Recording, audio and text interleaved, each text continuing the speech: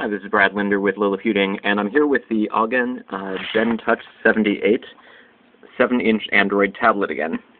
I had an unboxing video a little bit earlier today. Just wanted to give you a slightly closer look at it and some of what it can and cannot easily do. Again, I'm still using my Google Nexus 1 camera here, so the video quality might not be stellar, but it should give you a basic idea of what's going on. So first thing I wanted to show you is that it does actually have 4 buttons on the back for home, search, menu, and back. It's also got a fairly nice large speaker there. Over here in another corner we've got the stylus, which is removable, and we've got a couple of different ports here, including a USB port, power cable, a 2.5mm headphone jack, the power button, and this last one here is a little bit tricky. I immediately thought that it was a micro SD card slot, but when I put in a micro SD card, it sort of fell in, and I had to find some tweezers to get it out. It wasn't easy. I'll probably give it another try later, but not right away, since I don't really want to lose that micro SD card. If you look at the top, and I'm not sure how well this is going to come across in the video, you can see that there's also a label that says HDMI, but that HDMI label is right here where there's just a solid piece of plastic. So it looks like maybe they were thinking about putting an HDMI port in there and didn't, or something else. I'll see if I can maybe take the back cover off here, remove the screws, and see if there's something hidden under there. Also going to try and figure out how to get that SD card in there. In the manual, it's described as a TF card, or trans flash, which should be the same size, but I'll have to double check and see if there's anything I can do to get that figured out. Let's take a quick look at the interface. It's running Google Android 2.1. It doesn't have the same Google Nexus 1 like 3D app launcher. It has sort of the old school dock. But it does have access to a couple of nifty things here, including the Android Market. Unfortunately, while I was able to get the Android Market to come up here, I have not been able to actually get any applications to install properly. It'll probably say that it's downloading the application, and then at some point I'll get a notice saying that it's failed. Once you get used to where the buttons are in the background, it's not too hard to hold it in one hand and sort of hit the home button. It's a little bit hard to demonstrate because I'm holding the camera in one hand, though.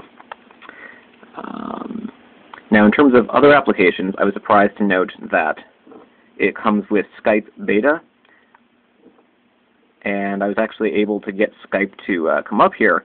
But even though I've got some phone buttons here, it says calling is not available in your region. And I think that's likely because the application wasn't really designed to run on this device. I think they might have taken the version that was made for Google Android or something else. You should be able to chat using Skype. So if you have Skype contacts, you might be able to do text chat, but I don't think you're going to be able to make voice calls to other Skype contacts or to phone numbers. You'll notice I also got a Gmail message up here. It does come with Google Maps, Gmail, other Google Android applications, so that's nice.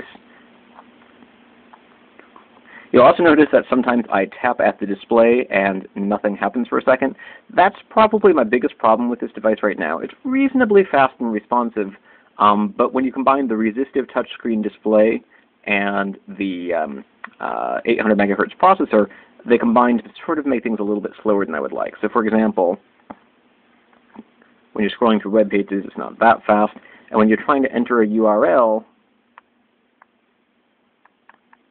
sometimes I hit the wrong button. Even though I'm pretty sure that I'm on the L there, it'll bring up a O, or so forth.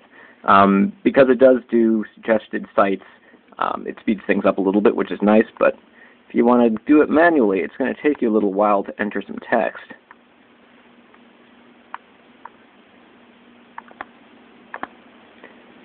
You can tap at the screen with your fingers if you want to do thumb typing, but you have to press pretty hard, and I find that it's less accurate than using the stylus. So because you're using a stylus, and because it's a little bit slow, you're sort of doing one at a time, which makes things a lot slower than they are on a Android phone, for example. Most Android phones that I've used anyway.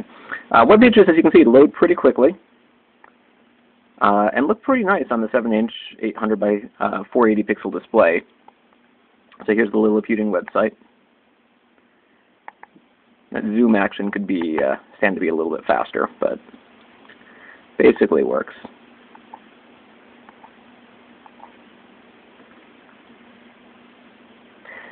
You'll also notice that some of the menus sort of drop down, don't take up the full screen, and I get the feeling that that's because they were designed to be run in portrait mode, but this device only seems to work in landscape mode.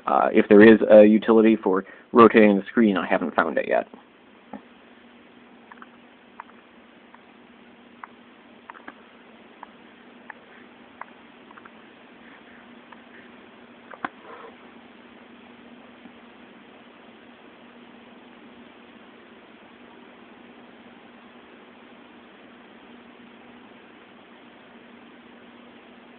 So overall, as a web browsing device, it's okay. I mean, it's not ideal. It's not the fastest because it runs Google Android 2.1 instead of 2.2. There's no support for Adobe Flash, for instance.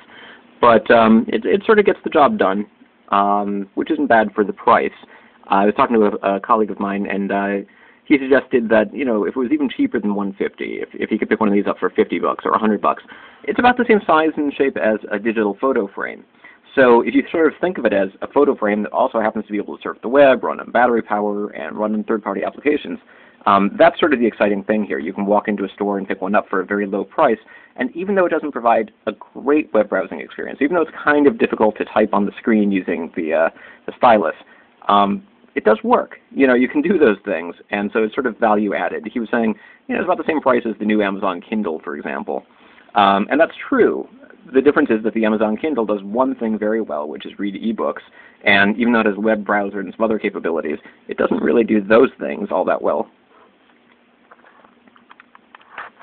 Now, it's possible that some software updates could improve the responsiveness. Some of the applications that are a little bit clunky right now might be fixed. The ability to download and install third-party apps using the Android market is something that I know that the company behind it says that they're planning to bring pretty soon. But, you know, overall, you get what you pay for, and for a very cheap device, it seems to work. Let's take a quick look at the YouTube application here.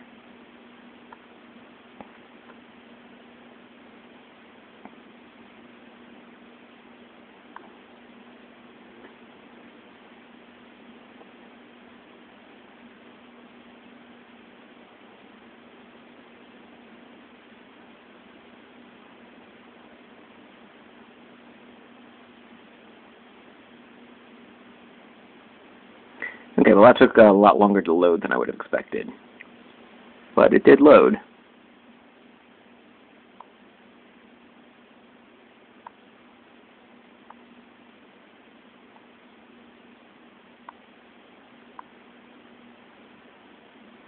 And let's just grab a video here.